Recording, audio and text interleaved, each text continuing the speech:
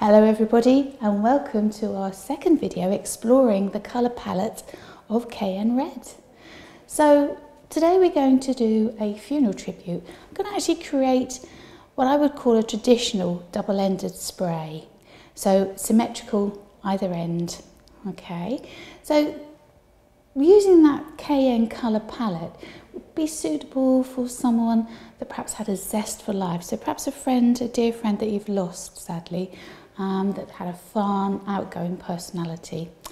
Red is a really powerful, strong colour, so it kind of gives impact. So is this a suitable colour for the person that you've sadly lost? We're going to use a selection of flowers, again in that colour palette of Cayenne Red, which is that red going into an orange kind of feel. If you think of that hot Cayenne tone, we're using Eucalyptus Cinerea as our foliage and some soft Ruscus. I think that acts as a really nice foil, the pale, the sort of greyer tones, helping to emphasise the red. And then our flower varieties are Lily, LA. Now, LA means a longiflorum and Asiatic cross. This particular variety is actually called Love Red. Now, they haven't opened fully, I have to be honest, but they do open into a lovely star-shaped lily. I've got one that's a little bit more developed here that will give you an indication of how they look. Now, one of the reasons for perhaps doing an arrangement with the flowers slightly less developed is that you can make it up in advance and it will develop a little bit over a couple of days, all right?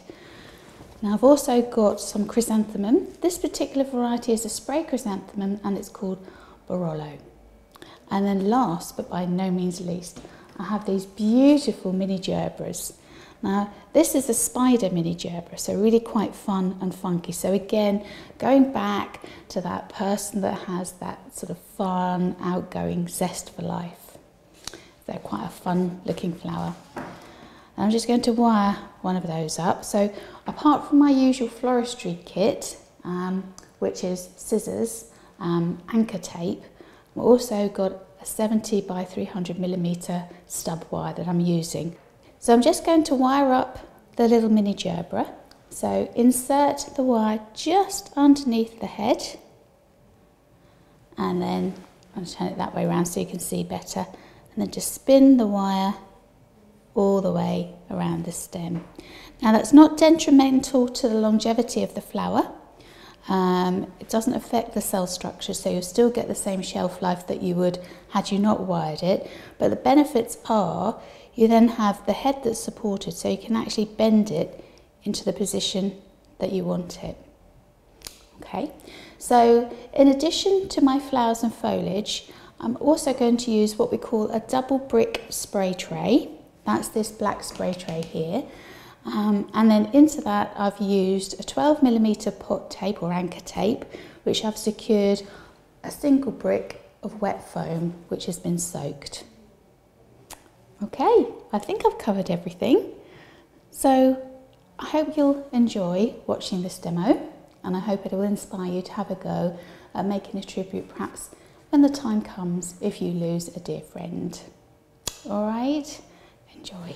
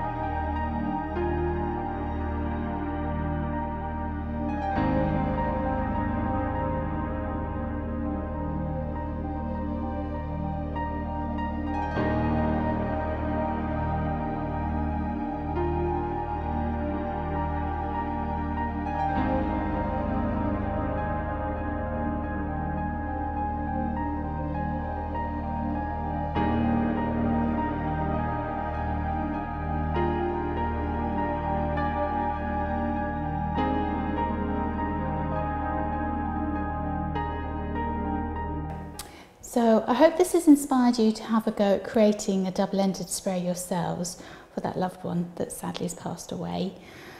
As I mentioned earlier in the video, the lilies are not fully developed. So I've actually got 3 top tips, as I always do have for you.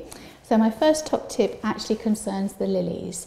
So as I mentioned, you can see they're still quite tight. That's great if you're going to make this arrangement well in advance and keep it, because then they will actually develop. But ideally for a tribute, you really want the lilies fully developed. So bear in mind they're going to take potentially a week to fully open and develop. That's providing they're put in a warmer domestic environment. So you need to factor that into your ordering when you're ordering online. All right, so top tip number 1. Top tip number 2, as these are quite tight, you could literally make this up 4 or even 5 days before it's needed and keep it really well watered in a cooler environment.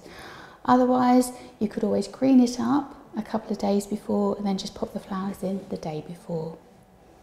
And then my third top tip, so you've got to a certain extent principles of design within this arrangement that are quite linear. So you've got your lilies that are going through as your focal points. They're your dominant, possibly the most expensive flower. And then you've got your complementary flowers, which are actually your gerberas. And then you've got your filler flowers, which are your chrysanthemums. All right, so that's my third top tip. So I hope you've enjoyed it. Next up, we're exploring how you can incorporate this beautiful cayenne red colour scheme into your home. So we're going to create a home decor design. Thanks for watching. Don't forget to share it with your friends, your family and your flower clubs. We look forward to welcoming you back again very soon. Oh, don't forget, check out our YouTube channel for lots more tips and inspirational ideas. Thank you. Bye for now.